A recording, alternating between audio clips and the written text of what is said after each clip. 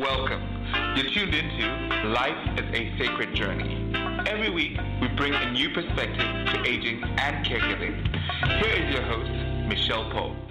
Good morning and welcome to Life is a Sacred Journey. It is my honor and privilege to welcome you to Life is a Sacred Journey. It is Friday morning and it's 8 a.m. and it's raining here in California, which is good because we need the rain. And I just want to also take a moment to recognize that we are in the month of February and it is Black History Month. And, take a moment to learn about our Black citizens, African American citizens across the diaspora who have done things that have supported our lifestyles as well as contributed to the building of the United States of America in so many ways. And so take time to do that. And I am going to admit our guest today. And as I admit her, I just want to tell you a little bit more about Reverend Jocelyn Jones. I had the opportunity yesterday. Yesterday was my first day to be with my granddaughter. So I spent the day taking care of her. It was just an amazing thing. This 7-month-old baby who reminded me how marvelous life can be. And when I was there, when she was taking a little nap, I looked up Reverend Jocelyn Jones in preparation for her time with us this morning. And oh, my heart was so warm that this is a person who resonates with my own journey. My book hasn't been written yet, but it's coming. She's an entrepreneur. She is a woman who became a social worker after getting her Bachelor of Science and then decided that wasn't enough, that really going back and getting a master's in theology, which you all know I've done that too. There's something that happens to us when we're on this wonderful life purpose journey that we just want to seek information. As I told you, I never wanted to become a pastor. That wasn't the reason for this. It was more about examining how we navigate this space when we're born into this flesh and live this wonderful journey. But Reverend Jocelyn J. Jones, I love this. I love her name even, Jocelyn J. Jones. I can remember it, right? Is also a woman who has worked with individuals who are dealing and needing Christian counseling. There is a difference. There is a difference, my loves. And she's going to talk a little bit about that. And then 2019, she published her first book called Breaking the Power of the Mask. And as I said, this woman resonates with me. I'm going to have to meet her in person because I always talk about the mask. And in different periods of our lives, sometimes we're forced into wearing a mask and we have to identify that we are so we can rip it off. And sometimes we need help doing that. So join me this morning, my dear family of Life is a Sacred Journey, in saying good morning, hello, how are you, to Reverend Jocelyn J. Jones. Thank you so much for that warm introduction. I'm so glad to be here with you this morning. I am excited that you're here because on this platform, which has had many iterations because of what we learned from others, and also on our journey, we change, right? We change. Mhm. And in my work with folks living and coping and thriving with Alzheimer's and dementia and their caregivers, I have learned that there's a part of us that has been taught that the life journey should be just this thing that just kind of happens and nothing happens to us. We shouldn't be upset. We should never have stress. And so therefore, sometimes we don't even learn how to cope with those things.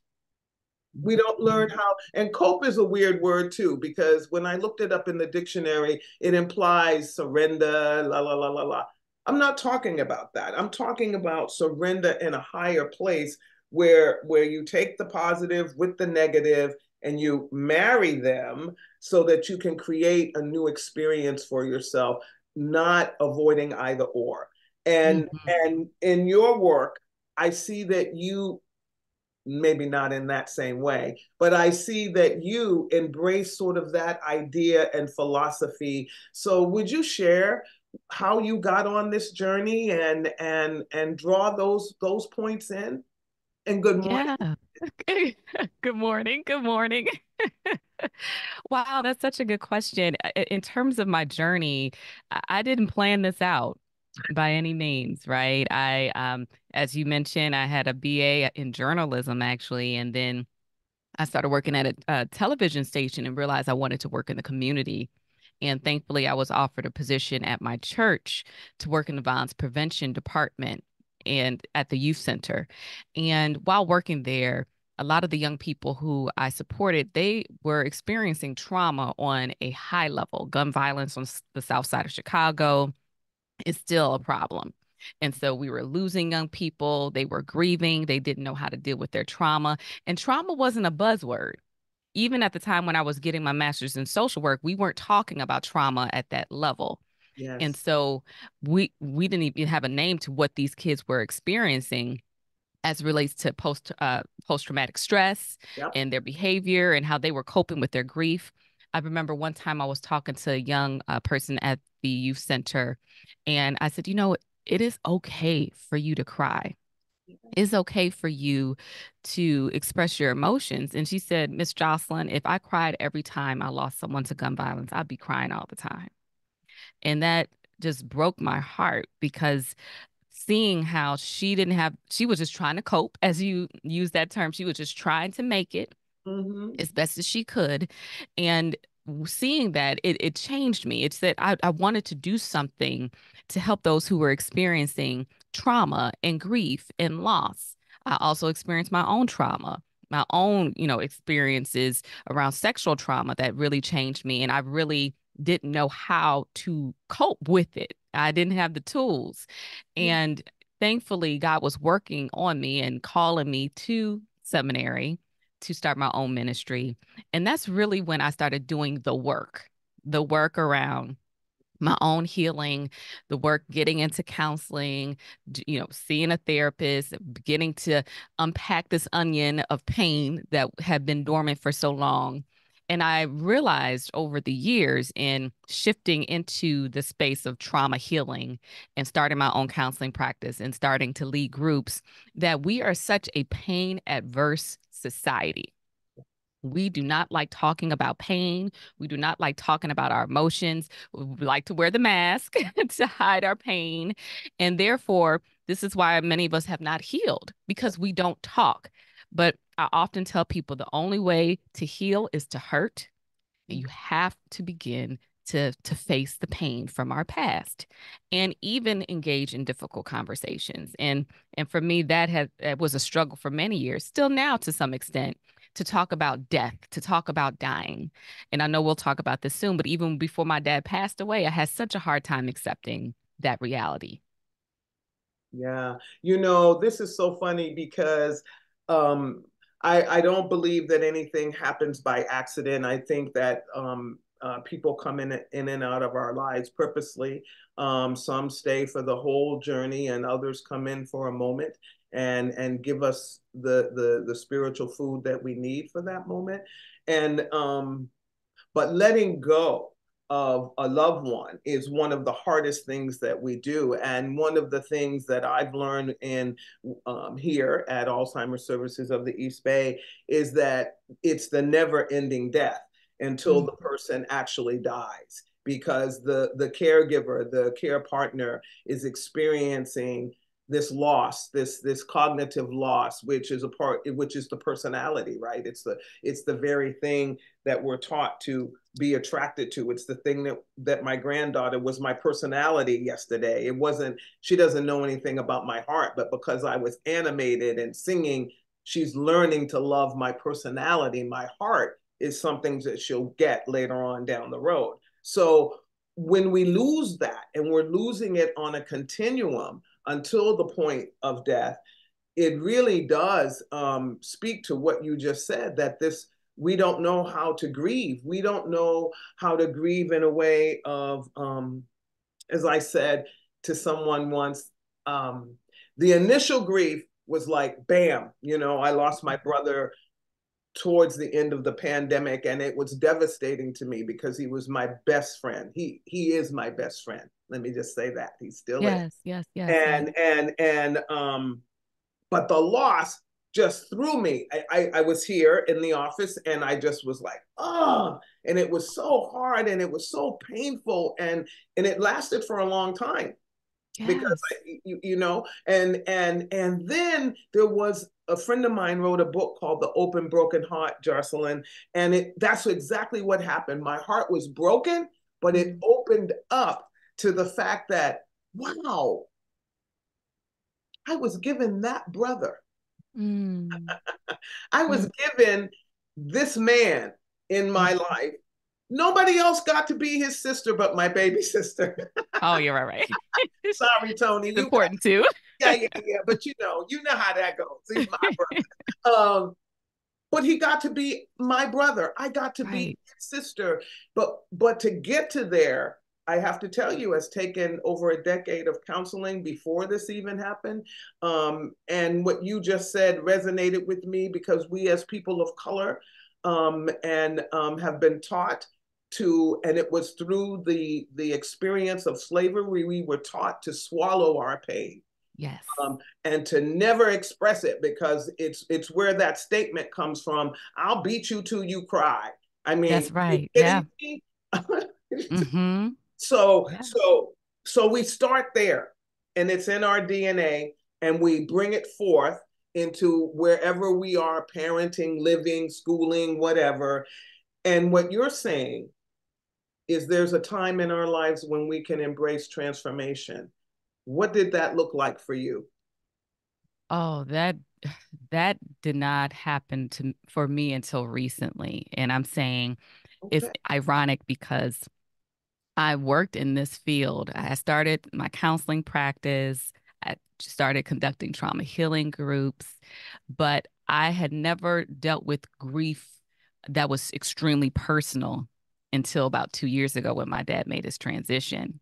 And so it was all theory when I was doing grief counseling and support until I was experiencing it on a deeper level and saying, oh my goodness.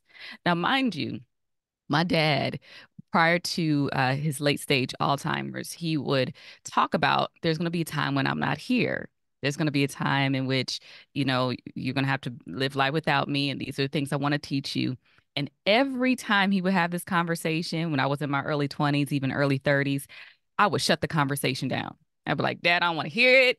I would start crying and change the subject because the idea of death for someone who has been a constant for me, I just was not willing to deal with it. But here's the thing, when it comes to death and loss, this is a reality.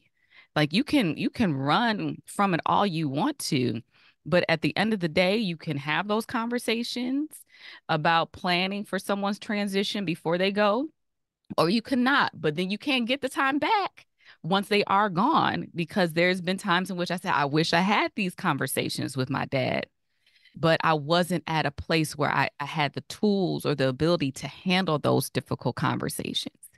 And so, as my dad was making his transition, I mean, he went from in 2016, he was diagnosed with mild cognitive disorder, I believe is what it's referred to. But he progressively got worse his last 2 to 3 years. And it happened to be his last 2 to 3 years when we were in the pandemic. And it was very stressful. It was very difficult because you remember in March of 2020 when things went down, it was like social distance, don't go around the elderly. And it's kind of like, okay, wait, but these are like, I knew it was the latter years of my dad's life. I didn't know how much time I had. And you telling me I can't visit my daddy. Yes. And so this was very difficult. And so seeing how he was declining at a rapid pace his last 2 years, I remember having a phone conversation with him, and my dad, he got on the phone and his conversation was jumbled. He wasn't making much sense. It was almost as if he was drunk. And I knew he wasn't drunk. It was just, he was struggling. Yes. And when I got off the phone with him, I had to hurry off the phone because I could not barely hold back the tears. I was so upset because I realized he is declining. Yes. you know, and so for me, I mean, fast forward to answering your question, and we can talk more about his I'm so transition. thankful that, no, thank you for sharing. Thank you. Thank you. Because it's real. Yeah, it is. It is. And so you talked about like the transformation and embracing, you know, this loss or dealing with this loss. Since my dad has made his transition, I I still commune with him as an ancestor. I still have conversations with him. I miss him dearly. And you know, I've matured in my understanding around grief and loss because it's still painful, but I have had to learn ways to stay connected and honor him through my living because he was so dear and is still dear to me. Just like you said, your brother's still with you. My dad is still with me. And so I just have to hold on to that as I move forward with life in a different way with him, having a different relationship with my father. Yes. And and I think I love that the ancestral word is a great word because it really speaks to that long-term relationship that we have with those that we get to spend our lives with. It's as when you came on, I was talking about my granddaughter and this being the first time that, that I could spend an entire day with her. And I realized that how important it was to me as I was driving home. It's because I will not see her to the end of her life. Mm. That moment, that one moment in time is because, and making it the best was because there will be a day that I will transcend and she is left here. Mm. And that experience of every second with her, because I get it now, right? I get it. It may be the last. Mm. And so, because of that, when we're in journey with each other, especially when it's someone with Alzheimer's or a little person like my 7-month old who has no words yet, no words. Mm-hmm. Similar to somebody with Alzheimer's on the other end, no words. Right. How do we create a relationship that transcends all of this? Mm. Love. Yeah, it's in the love. You know, my dad, when he was in the hospital, the last month of his life, he couldn't talk.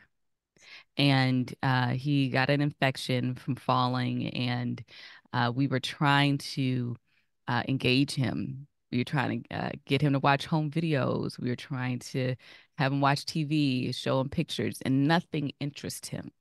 Okay. And my brother had the idea of playing some music that he loved. My dad loved Family Reunion. That was a song that he played on vinyl, and it was I just know blasting that. throughout the house. Now I know your dad. Yeah. Oh, it was. I love that song. We love that song, and so my brother put it on his phone and started playing, and before we knew it, my dad was singing. He was singing the songs in the hospital. And last name being Jones, we put on Me and Mrs. Jones, and he was singing that, just playing the oldies. And the nurses came in like, "What, Mr. Jones?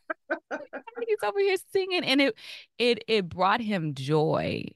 It brought him, you know, like happiness in that moment to spend and be surrounded by his children who's showing him love, even though he could not engage in conversation.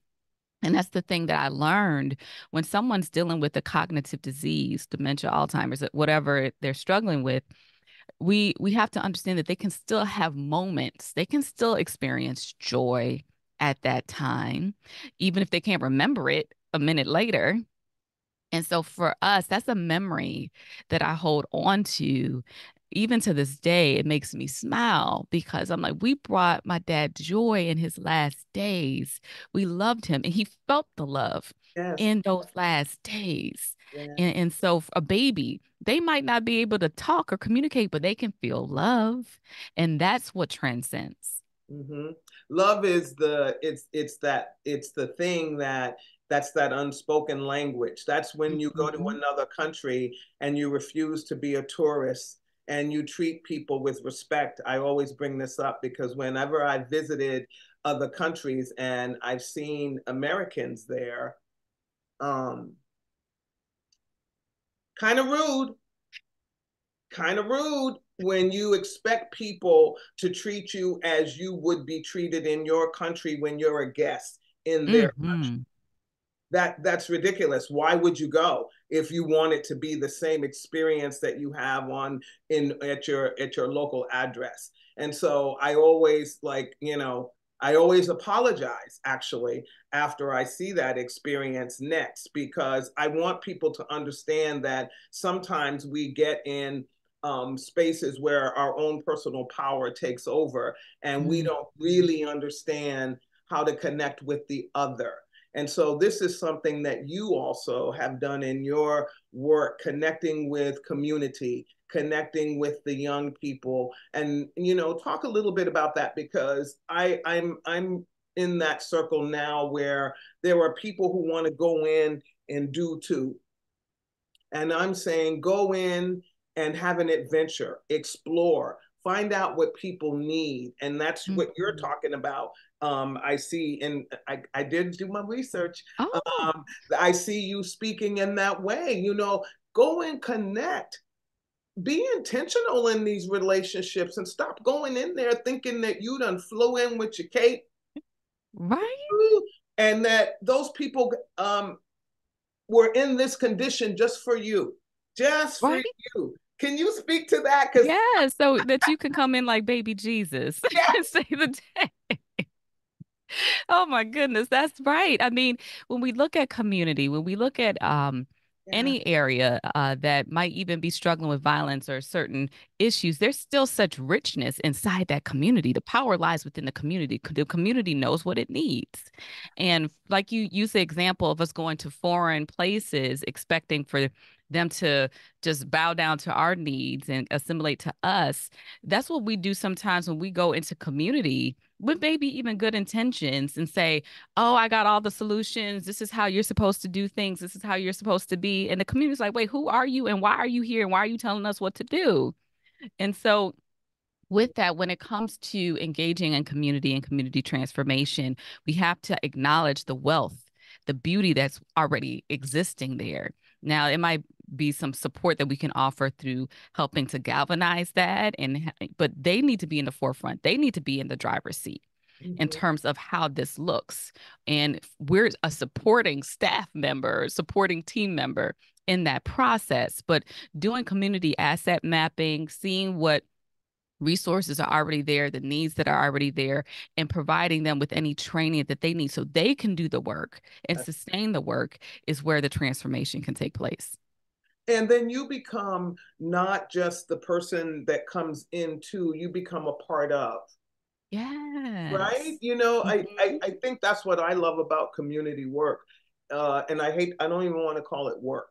Just being part of the hood, being a part of the neighborhood of life, is an opportunity to learn something new about someone else as well as myself, Mhm. because yeah, I'm enhanced by every experience that I have, even the ones that I've walked away going, wow, that took a lot out of me, right? Because they're not always positive experiences, but living into that experience has changed me. And then you can become an advocate for them, not just spiritually through prayer and meditation, but then you can become an advocate outside in the world, as you are when you're doing your public speaking and all of that. If you go to Reverend Jocelyn J. Jones's website, you will see that she's done many public speaking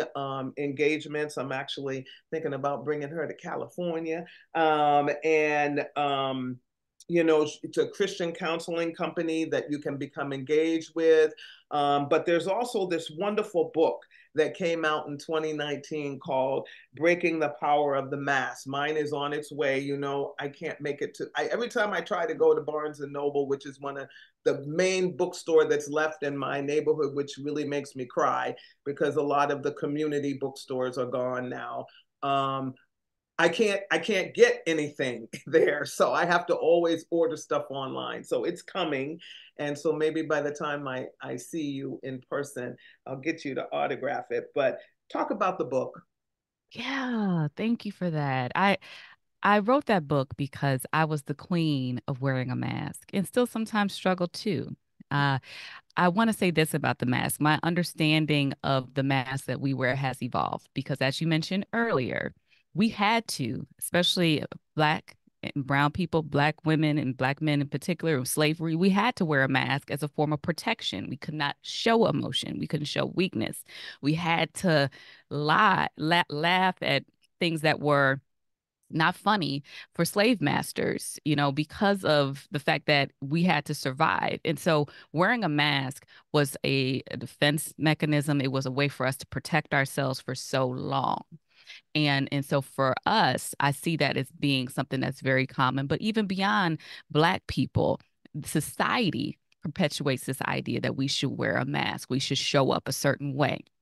We see this on social media where everyone is, living their best life, showing them, having all this fun, never showing them, having these struggles. And so we see that in the church where we are too blessed to be stressed all the time. And we really too stressed to be depressed. We're depressed, struggling behind the scenes, but no one sees that. Right. And so through the church, through our history, through social media and culture, we see everyone wearing this mask to project how we think the world should see us, but we're not letting people see our authentic selves. Now, where does this come into play as it relates to our healing? Mm-hmm. If we're consistently wearing a mask of protection, then we are never able to experience intimate relationships with people. People really just don't know us, and it prevents us from being able to heal.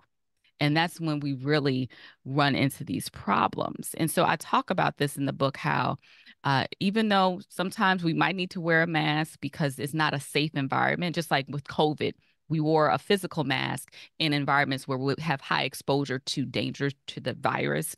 But you don't want to wear the mask in the shower, in the bed. You don't wear the mask all the time, the physical mask. Mm-hmm. So we can't wear our emotional mask all the time.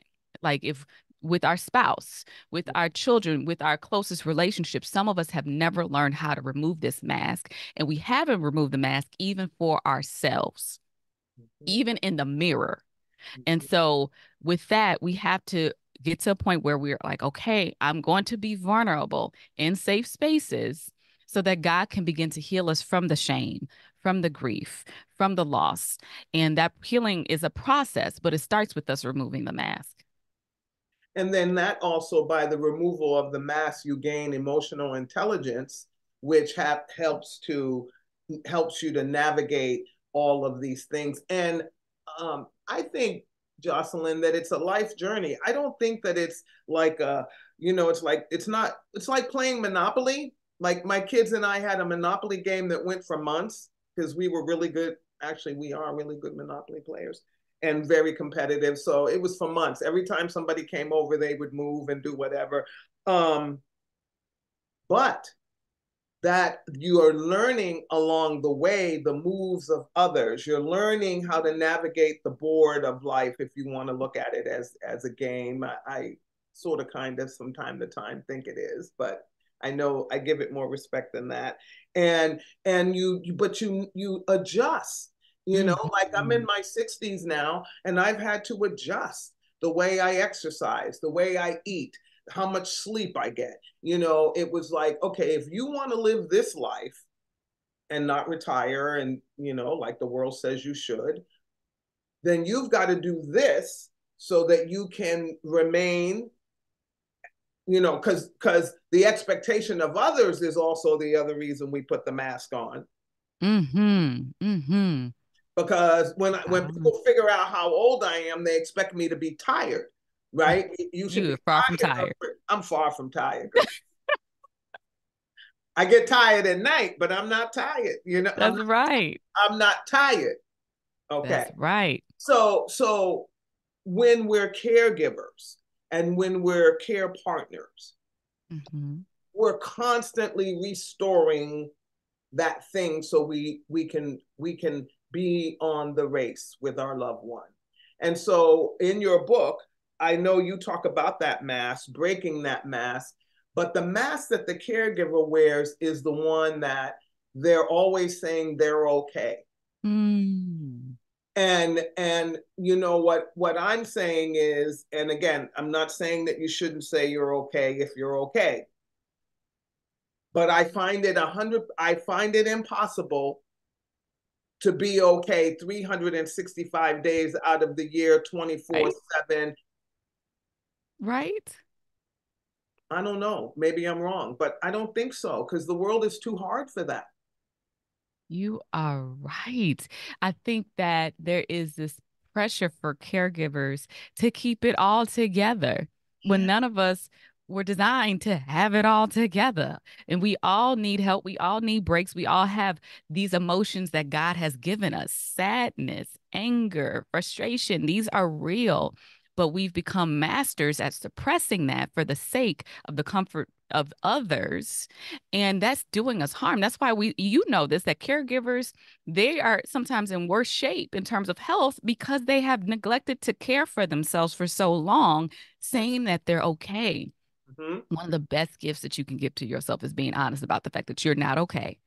You don't have it all together, and you Yep. need support, even if it's just an hour on someone's couch, a counselor talking and saying, I am tired.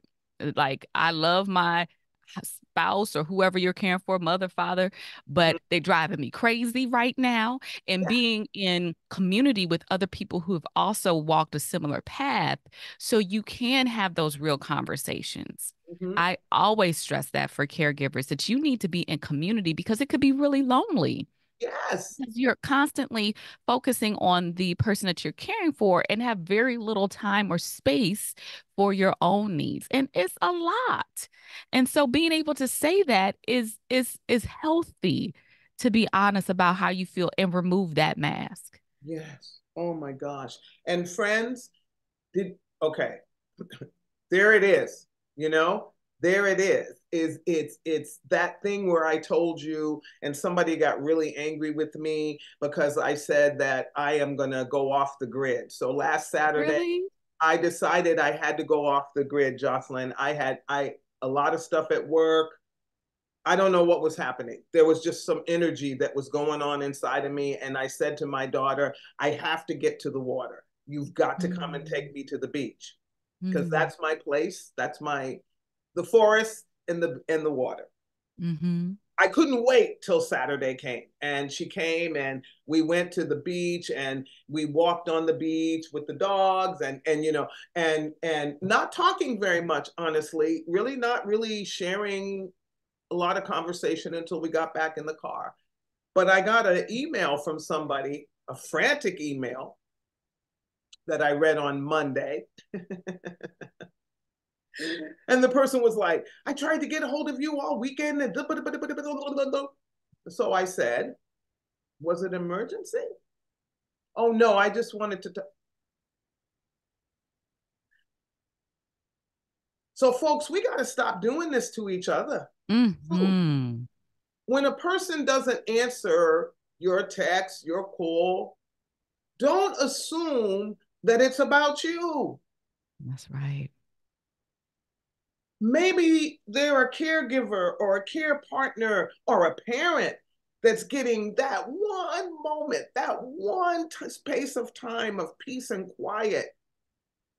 And as much as you may need to have a conversation with them, they need the peace, Yes. Yes. right? Amen. And I say to that. Mm-hmm. They need the peace, and you need to be a good friend. You need to be a good community, human being person when in relationship to that. So Mm-hmm. I our time is up with Dr. Jocelyn and Reverend Dr. Jocelyn, and but I want to make sure that you know, and Felicia will put. I always do this. I don't ever see it myself, but I do this. Um,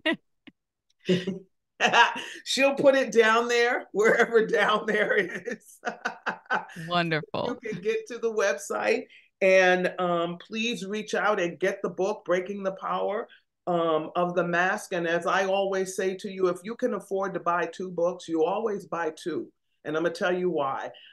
In the last 2 decades of my life, that's been a practice because, as you know, reading is my thing. I give it to someone else. So, and I don't want to always give mine because I put marks in it. I write in it because writing sermons and doing the things that I do, I rely on the wisdom of others. Like, so I'll, that's why if you ever come to hear me speak, you might hear me say, Reverend Jocelyn Jones says in her book, Breaking the Power of the Mask, because I read it, right? Okay. And you have to give credit. You can't steal stuff, people. That's right. Golly, I mean, some ideas are universal ideas, but when they're very specific, don't steal them because I've seen that happen many, many times. Okay, let me get back to the topic. Get the book, buy 2 books, give one away, you read the other, and then write questions in it. And we'll have Reverend Jocelyn back so that we can have a time when we can do a real online Q&A. So do that for me. Do that and we'll figure it out. Maybe it's in the spring, maybe it's in the fall. Who knows? The universe will tell us when it's time. But if you do that, then you will walk away with some information that will help you take off the mask. And know that that mask wasn't necessarily put on by you. Could have been, might have been, but it might have been put on by life circumstances. Mm-hmm. And getting this book also will be a beginning. It's always a beginning to the journey, friends. Always a beginning. But in our last moments, Reverend Jocelyn Jones, give us your sort of parting words and we'll close. If you will stay on the line, we'll close and then I can say goodbye to you personally. Yes. Well, thank you again for having me here. It's a joy to talk about this because we have to always be reminded how fragile life is and how precious every moment, as you mentioned, with holding your grandbaby, is so precious. And so we have to be intentional about every moment, love hard, create memories.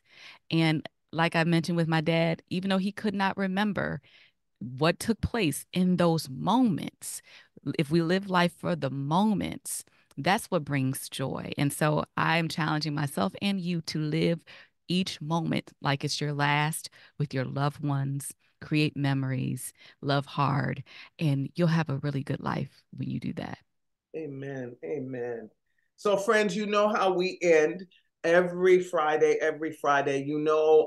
suicide and depression and anxiety are my big deal because I live with, I've lived through all 3 of those. Okay. Honestly and candidly, you already know. But 988 is a number, not hard to forget, easy to remember. You can text, you can call, you can, and I learned the other day, and I'm sorry I've neglected our Latino, Hispanic brothers and sisters. They got folks there, okay? They've got folks who can talk to you and get you through this moment. I know that life is hard. And in that dark, dark moment when you think that the world will be better off without you because nobody sees you, I want you to know that Life is a Sacred Journey sees you. And if I could reach out to you, I would. But I can't be everywhere. But 988 can be. So call 988.